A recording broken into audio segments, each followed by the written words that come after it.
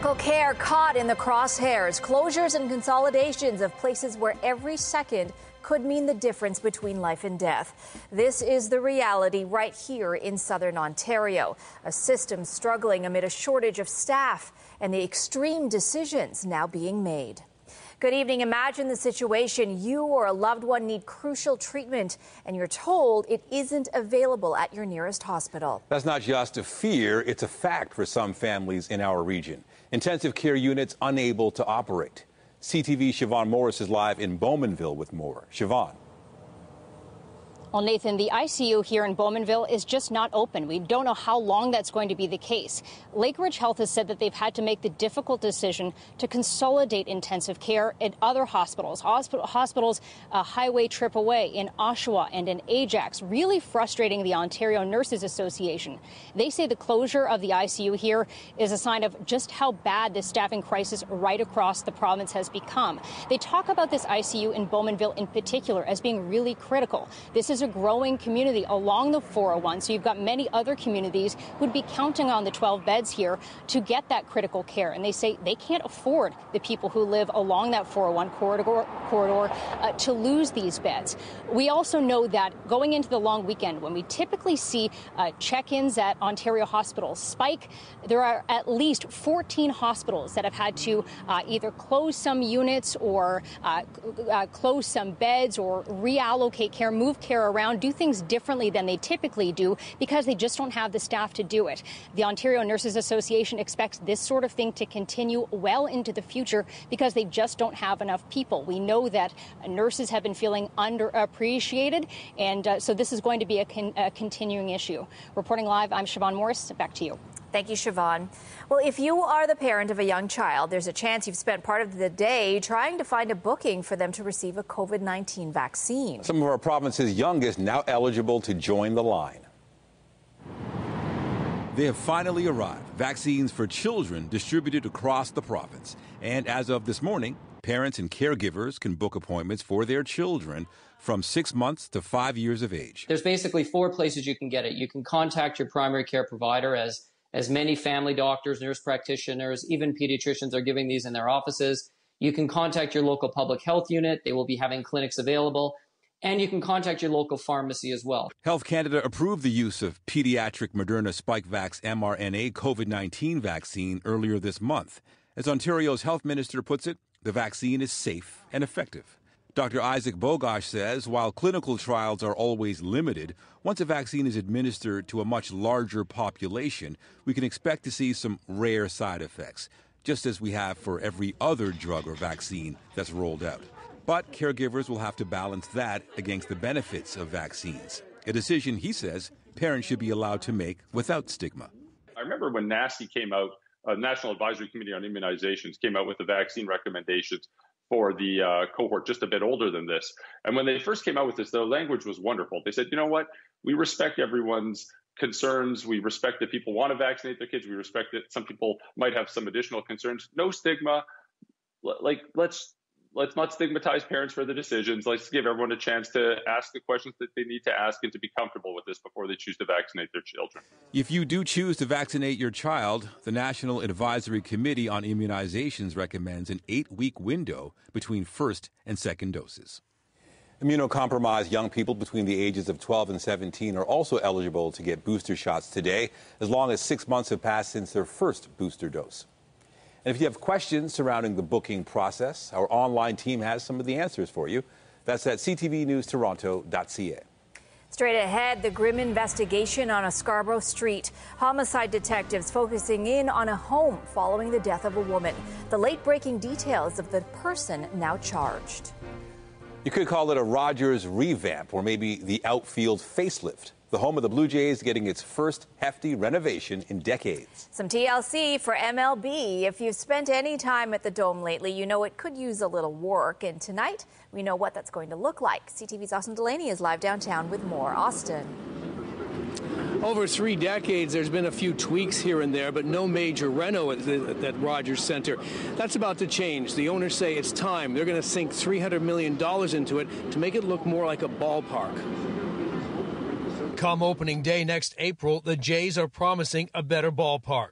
what fans see and what they look at will be dramatically different. When the old Sky Dome opened some 33 years ago in a fierce rainstorm, its retractable roof was a marvel.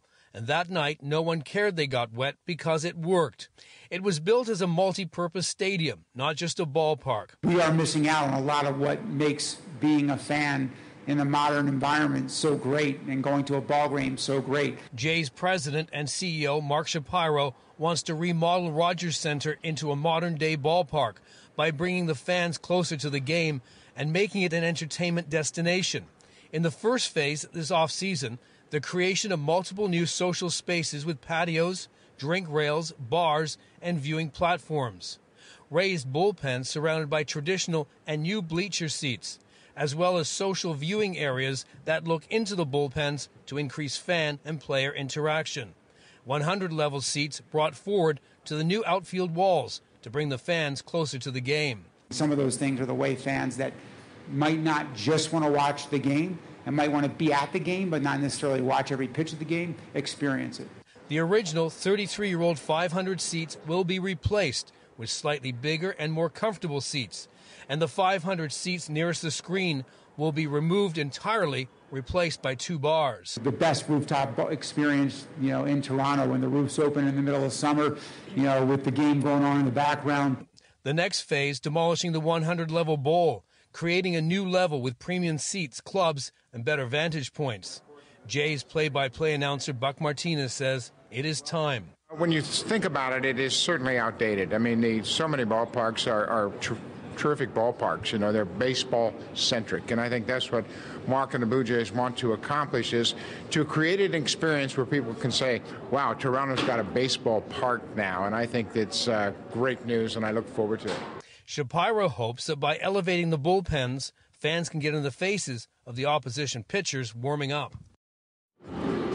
And we're looking at live pictures from our chopper over Rogers Center right now as fans arrive for tonight's game.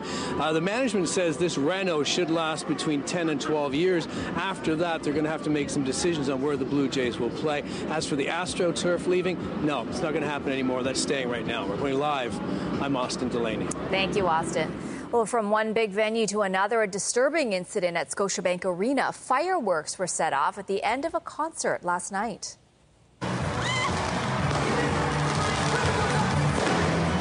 Video shared by audience members show what appear to be fireworks going off at one end of the arena. Police say 3 people suffered minor injuries and were treated at the scene. At first, everyone was surprised and was not really understanding that, right? So we thought it was part of the concert, but suddenly, it went in all directions, and then we saw some people in the ground level, running and trying to protect themselves. So it was crazy.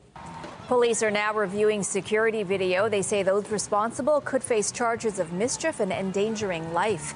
It's still not clear how someone may have been able to get fireworks into the concert.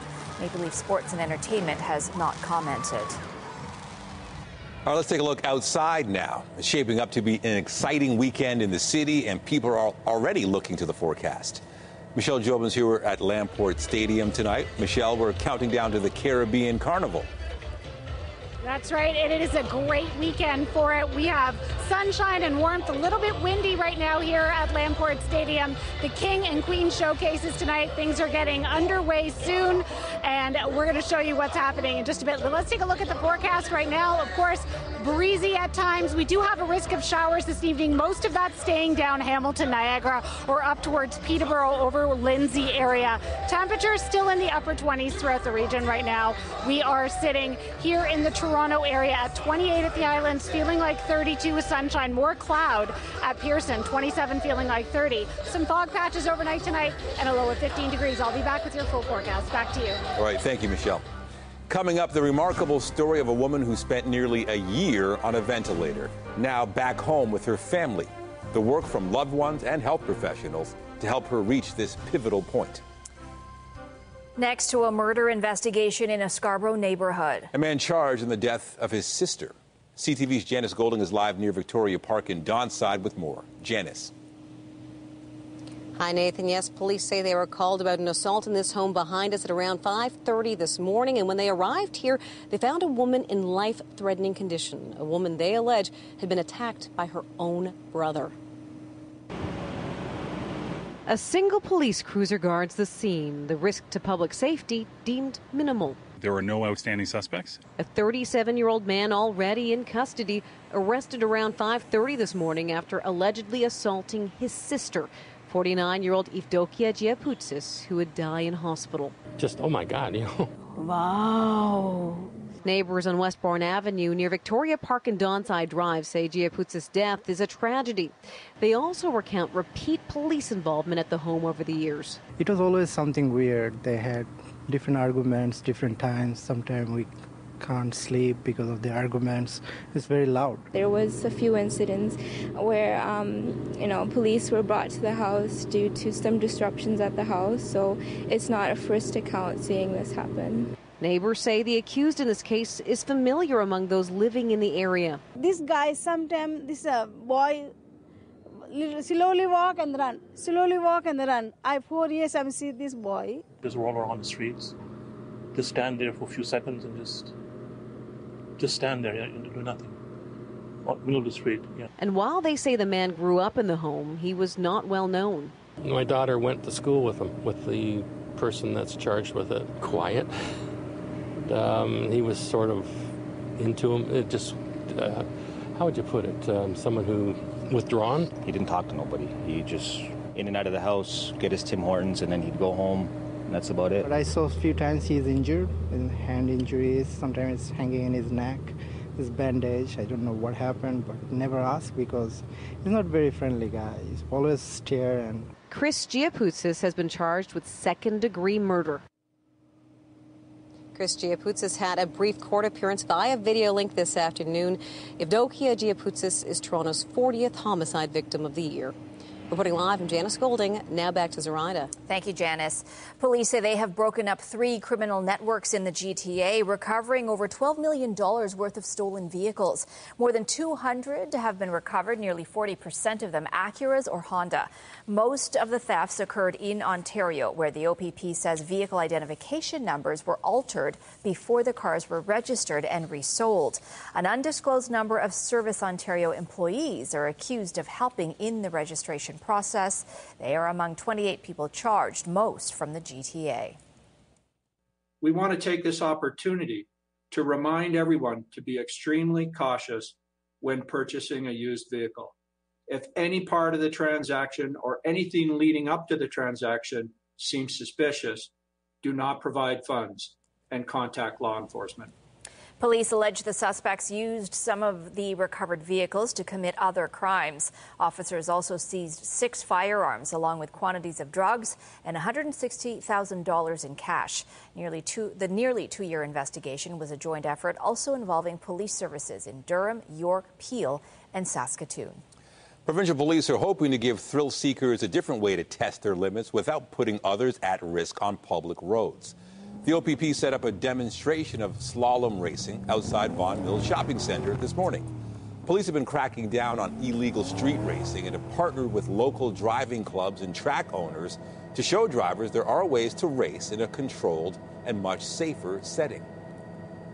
We don't want you out on a industrial road, a private parking lot, some rural area where you're just, at the whim of what's in front of you. It's completely uncontrolled, and you don't know what kind of risks could be coming up in front of you. And in something like this, sure, there's going to be risk associated with it, but it's a far safer environment. The OPP are working with police services in the GTA to tackle dangerous driving as part of Project Buccaneer. They're also encouraging Ontarians to think about road safety before the holiday long weekend.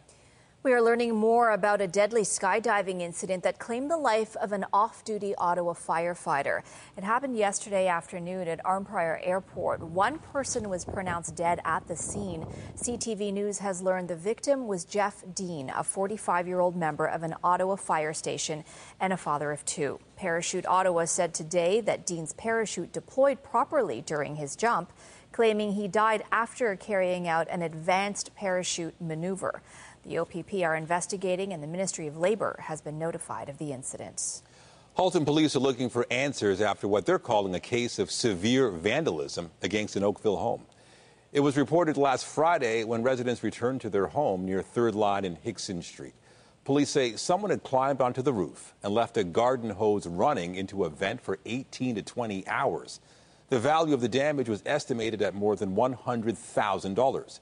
Investigators say a suspect or suspects also slashed an inflatable hot tub and cut a phone line to the house. And Halton police are hoping to speak with anyone who was in the area of 3rd Line and Hickson Street July 21st and 22nd, or anyone with video from the neighborhood on those dates. Legislators are gearing up for an early return to Queen's Park after the June election. The Ford government has confirmed the provincial throne speech will be delivered by Lieutenant Governor Elizabeth Dowdeswell on August 9th. The Premier confirmed last month that the legislature will sit for a rare summer session starting the day before. The Progressive Conservatives are expected to focus on passing their budget.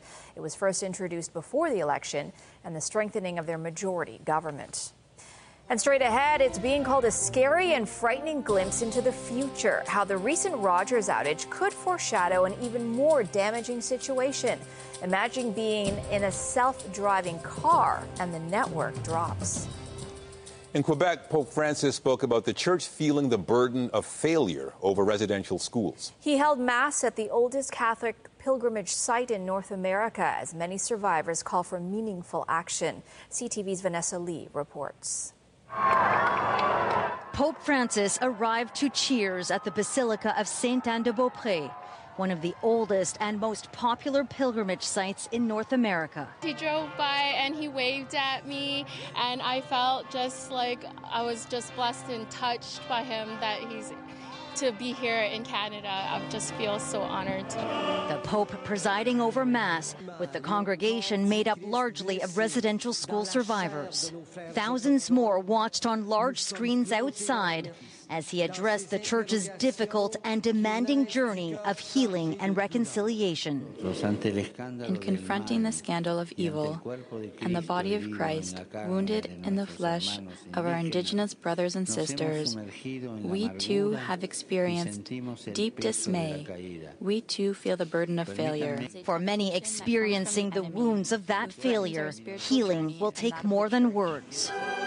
Moments before the service began, a silent protest urging the Pope to take action, to rescind the doctrine of discovery, a centuries-old policy that was used to justify the colonization of Indigenous lands. The Indigenous peoples will be meeting after these events. We will be looking to see what our next steps are. How are we going to plan to also engage and have those discussions with the CCCB and to continue working on this message. The Mass was also broadcast on the Plains of Abraham, taken in by a smaller than anticipated group, but with big hopes for change. To everyone, the First Nation, everyone can be one church.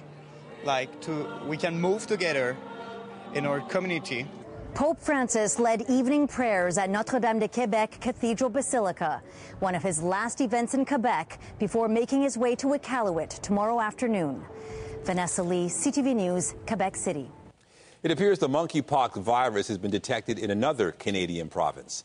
Newfoundland and Labrador is reporting its first probable case, but officials are not providing details out of concern about stigmatizing certain groups. 745 cases of monkeypox have been confirmed in Canada. As of Monday, there were 326 cases in Ontario, 250 of them in Toronto. It is being described as devastating. Torrential rains have unleashed heavy flooding in central Appalachia. There have been at least 8 deaths in Kentucky, and a number of people are unaccounted for. Rescue crews are searching for anyone who is stranded amid the fast-rising water. A state of emergency has been declared in several counties, and the National Guard has been deployed to the hardest-hit areas. Flash flooding and mudslides were also reported in western Virginia and southern West Virginia. One of the world's most iconic churches is on track to reopen in 2024. The first phase to secure the structure of Notre Dame Cathedral is complete. Now the focus shifts to rebuilding its wooden framework and restoring the vaults. That will begin at the end of the summer. The work began the day after the devastating fire in 2019 that tore through its roof and knocked down the church's spire. NASA is looking to add some new space rocks to its collection. The agency plans to bring back samples from Mars, but it's going to take a while. A return orbiter is scheduled to launch in 2027, followed by a sample retrieval lander the next year. Now, it is going to take years for spacecraft to get back from the red planet, so the samples are expected on Earth in 2033. Meanwhile, an out-of-this-world price was paid for an ancient dinosaur skeleton. An anonymous buyer shelled out just over $6 million for this Gorgosaurus. Sotheby's in New York says it's the first specimen of its kind to come to auction, and there are only about 20 known examples, the majority being found in Canada. This one was discovered in Montana in 2018. The Gorgosaurus is a distant cousin of the more famous Tyrannosaurus rex. The recent Rogers outage affected millions of people across the country. Now there is concern about potential consequences of a telecommunications shutdown in the future. We get the details from BNN Bloomberg's Paige Ellis. Picture the scene. You're riding down a highway in a self-driving vehicle when suddenly the cell network drops. Your car can no longer communicate with the world around it. What happens next? It's a potentially dangerous situation and hardly far-fetched.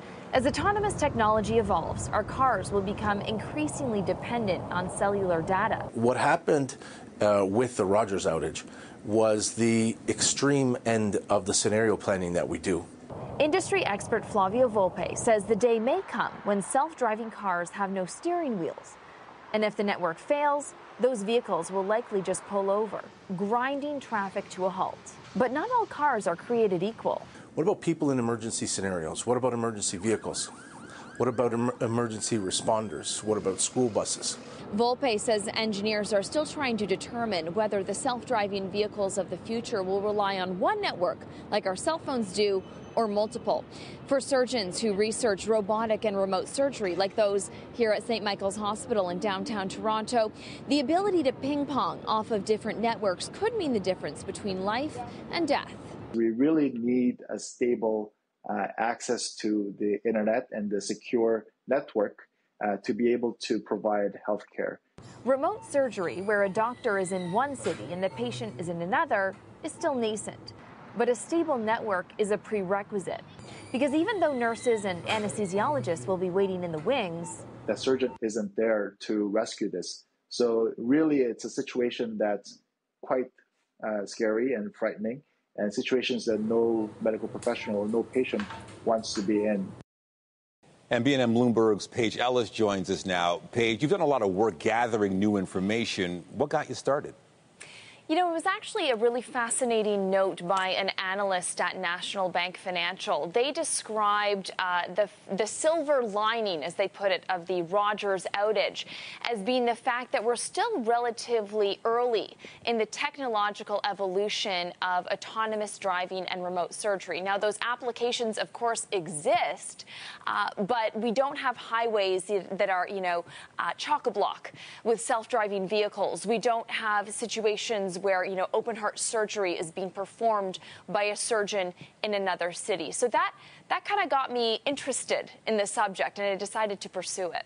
Now, is this a wake-up call for other sectors? I think a lot of sectors that rely on cellular data or a reliable network will certainly perk up.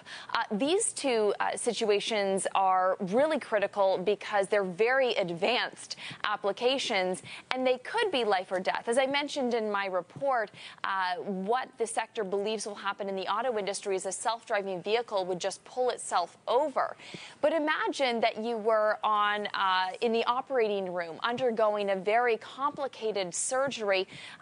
Minutes count, as the doctor put it to me in that interview. And so I think everybody in every realm is considering the implications of a network outage and how the sorts of contingency plans they should be building in. Yeah, lots to consider. BNN Bloomberg's Paige Ellis, thank you. Thank you.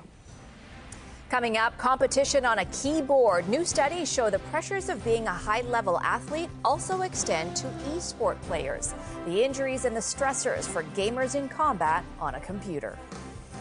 And I'm Pat Foran. Coming up on Consumer Alert, if you use social media, you've probably seen ads for clothing, electronics, and other items, but be careful what you buy. There are many fake ads online. You could lose your money or end up with an inferior product. I'll have my reports just ahead.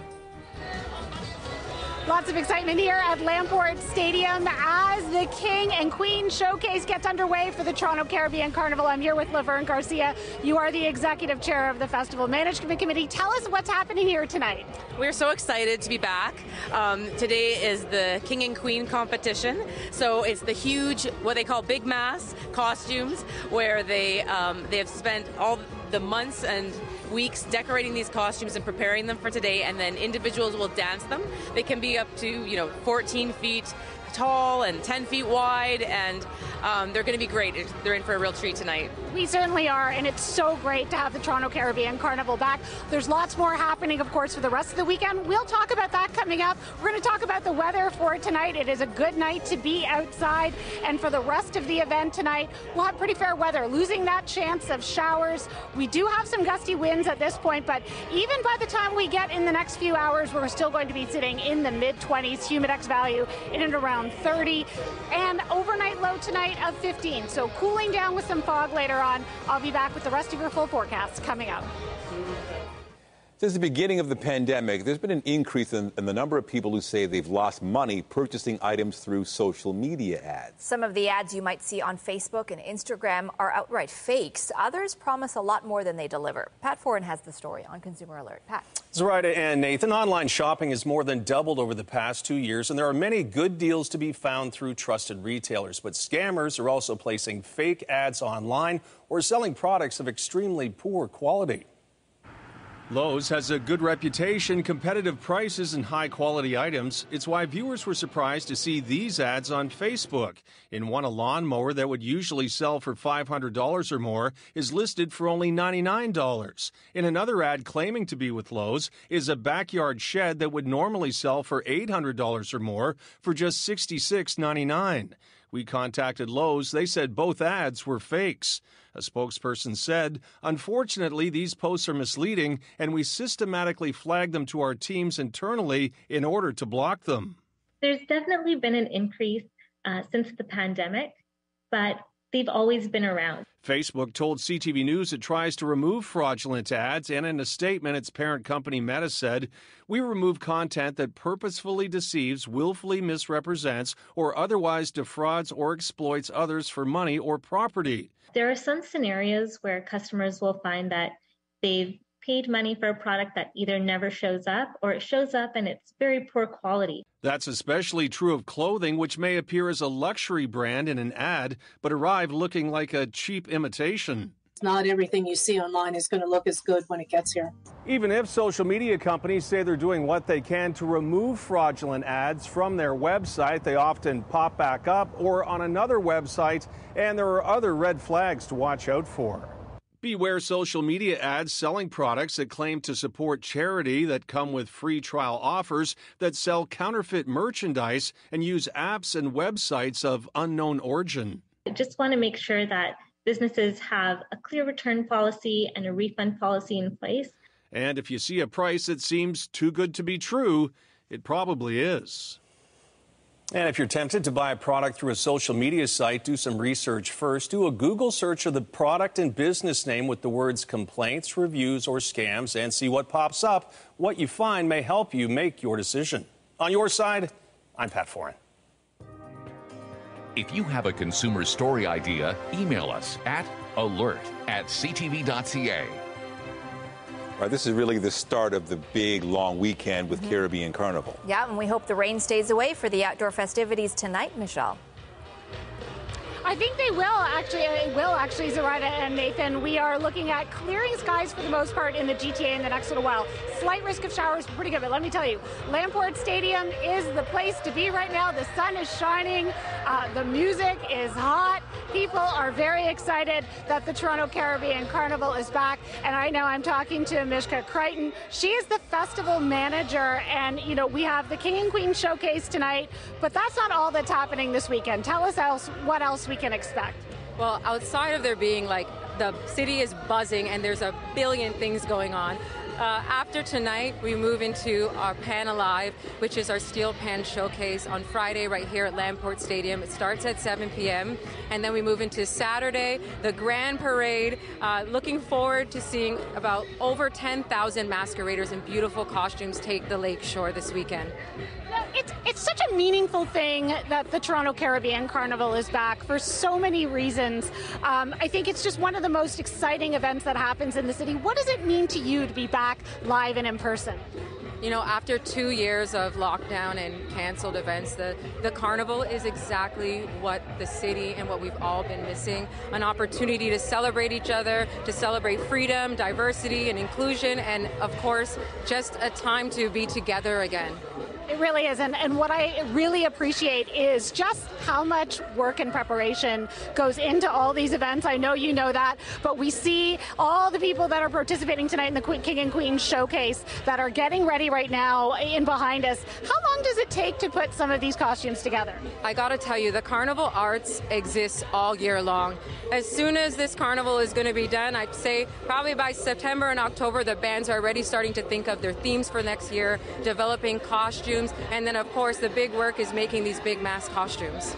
Well, I can tell you one thing, Mishka. The weather is on your side this weekend. The sun will be shining, and I'm going to tell everybody about their forecast. But thanks so much. I know you've got a lot to do tonight and for this weekend, so we look forward to everything that's happening. Oh, and people can still get tickets, can they not? Absolutely, you can. TorontoCarnival.ca/tickets, and thank you for the well wishes. Thank you so much, Mishka. Okay, let's talk about your forecast because, yes, the sun is shining.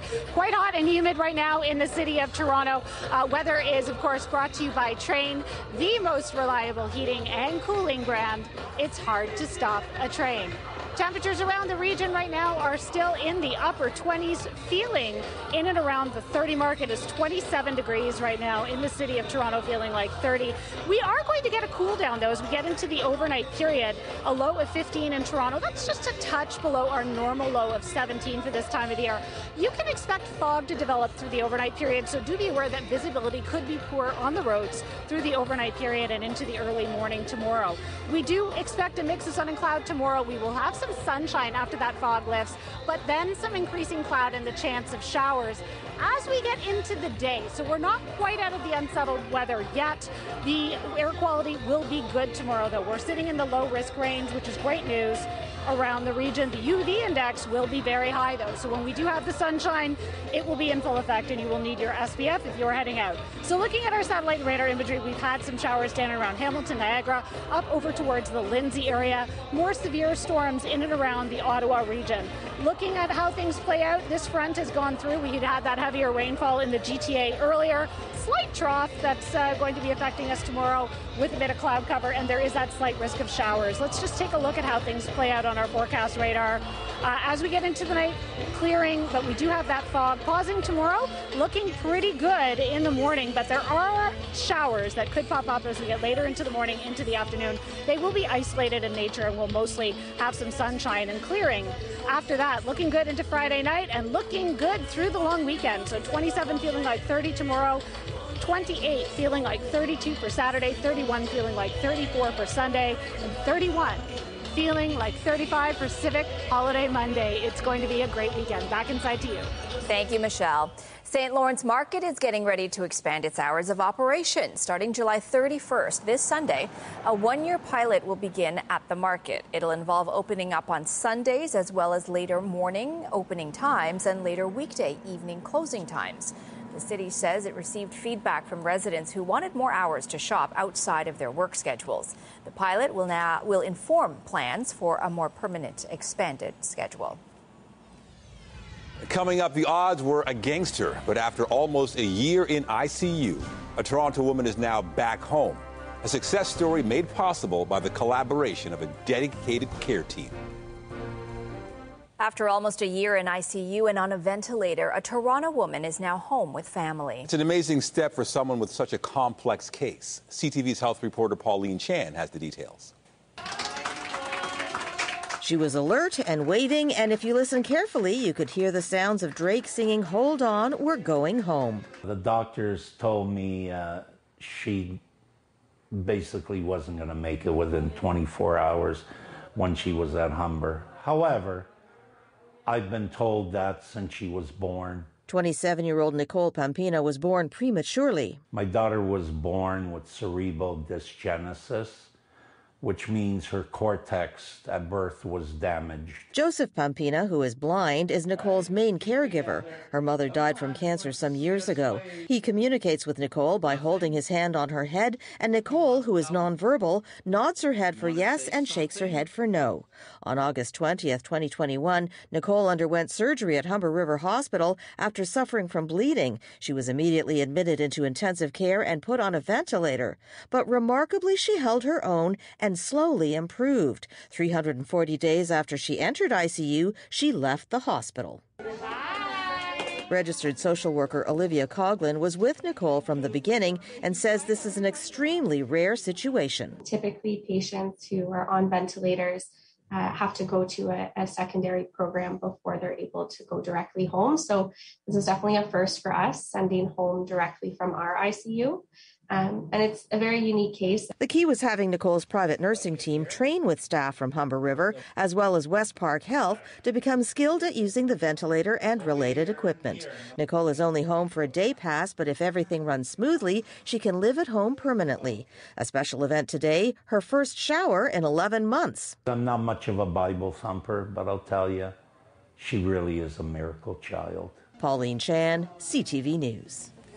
They are the next generation of star competitors, those who take part in esports, but some are feeling burnt out. Arthritis, eye strain, and anxiety, just some of the impacts being felt by players. CTV's Krista Sharp reports. Big arenas and big stress. We were trying to solve the problem of choking, which is players don't perform to their expected potential. According to a study published by the University of Waterloo's engineering department, which surveyed mainly esport coaches, some high-level players are burning out, practicing 12 to 14 hours a day, 6 days a week. In the world of esports, these games are updating every few weeks, where these changes create ripples that will affect even team compositions. At the end of the day, these athletes don't have the same training that your traditional sporting athletes would, and it leads to them not going through the proper warm-up, the proper stretching. The most common physical stressors are related to posture and wrists. You see lots of esports athletes in their late teens or early 20s that are already developing arthritis. And when it comes to mental pressures, esports players are unlike traditional sports. They're not used to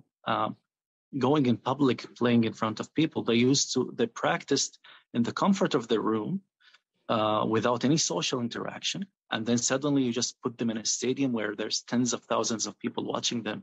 It's a huge leap that they need to adapt to. The popularity of esports is rising, so much so that the government of Ontario announced this year $1 million over 2 years in post-secondary scholarships after recognizing the impact on jobs. Across the country, the gaming industry supports 55,000 full-time jobs.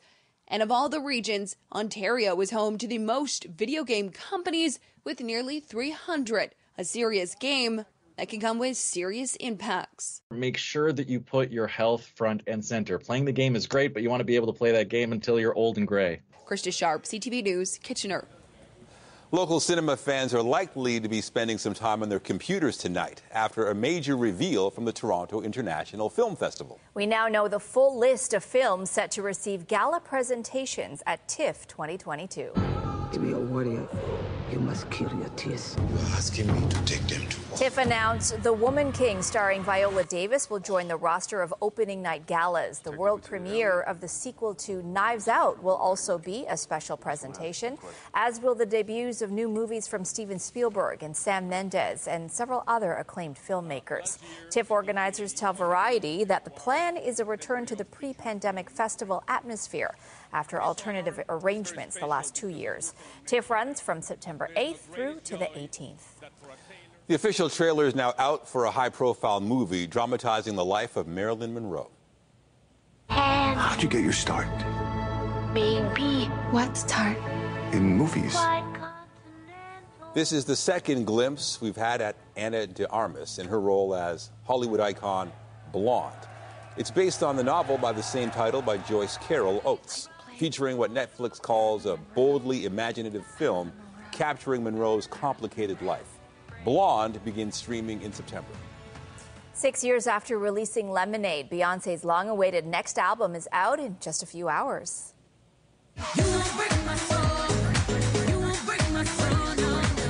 So far, the singer has shared the lead track of her album, Renaissance. She posted a message today ahead of the full drop. Beyoncé says Renaissance is one of 3 albums recorded over 3 years during the pandemic. She added, "Creating this album allowed me a place to dream and to find escape during a scary time for the world.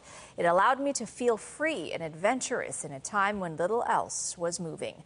Renaissance is out at midnight.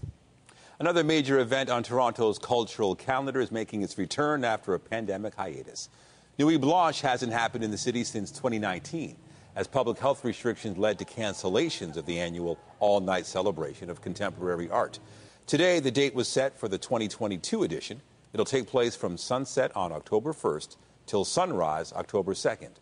Nuit Blanche will return to the downtown core and Scarborough and expand installations to parts of North York and Etobicoke. More than 150 artists are slated to take part, and you can find the full listing on the city's website. Stars Tonight is brought to you by Lastman's Bad Boy. Who's better? Nobody.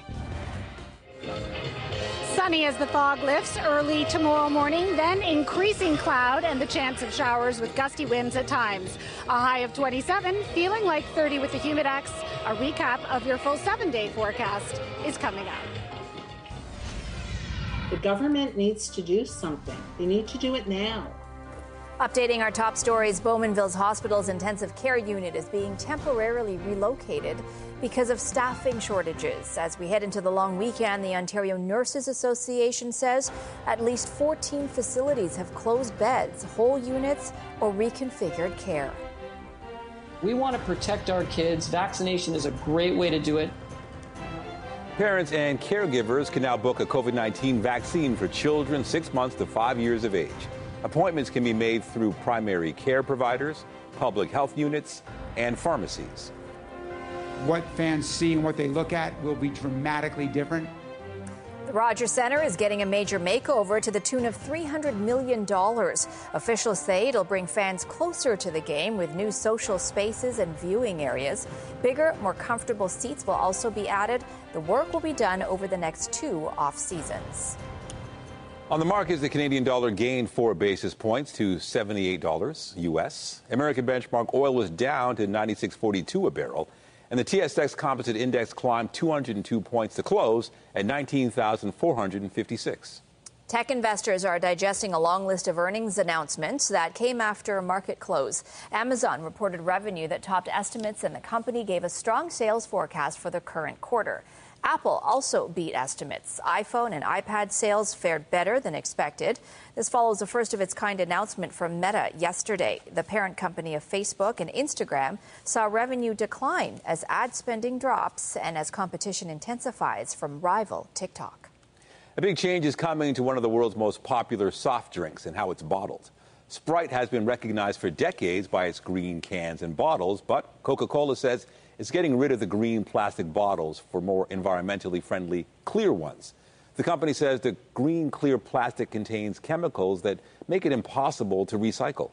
Coke says the move will cut down its plastic waste by 20 million pounds compared to 2019. Just ahead, perfect pupils. The Toronto District School Board announces the top 5 scholars for 2022, all of them graduating with a 100% average. Imagine getting a perfect average in grade 12. For the first time ever, 5 TDSB students did just that, and they spoke about their achievements at a special ceremony. I think I'm incredibly lucky to be here. I'm sure there's lots of things out of my control that brought me here. Getting 100% average. I did go to a specialized high school program at Etobicoke School of the Arts, and I think it really shaped who I am today in many ways. In addition, I think it's kind of a passion to learn. I love learning things and trying stuff, new things. So I think just being able to throw yourself out there. In the future, maybe like 5-10 years from now, I want to be an engineer. As for the type, I'll figure it out in university. The students were all named TDSB top scholars. They received their awards from Education Minister Stephen Lecce. On behalf of the province, well done. I mean, that requires hard work and discipline and a great sense of confidence, and you have overcome some pretty crazy obstacles. And with those 100% averages, the new scholars have also built up an impressive resume of achievements outside of the classroom, even during the disruptions caused by the pandemic. The minister also congratulated Nina Du, one of the 5 TDSB scholars who wasn't able to make it to the ceremony, but also kept it 100. Congrats to them. Okay, let's go back to Michelle at Lamport Stadium. The King and Queen basking in heat tonight. It is. This is the place to be right now. It's a beautiful evening, losing that chance of showers. It is hot out, though. Let's take a look at our current temperatures in and around the region. Sitting at 27 degrees, feeling like 30 at Pearson. Downtown, very close to that. It is hot. It is humid. And looking at through the long weekend, we have a lot of heat and humidity building in for the long weekend and sunshine. So whatever you're doing, whether you're at Toronto Caribbean Carnival or any outdoor activities, make sure that you stay cool and hydrated. Back to you. All right, thanks, Michelle.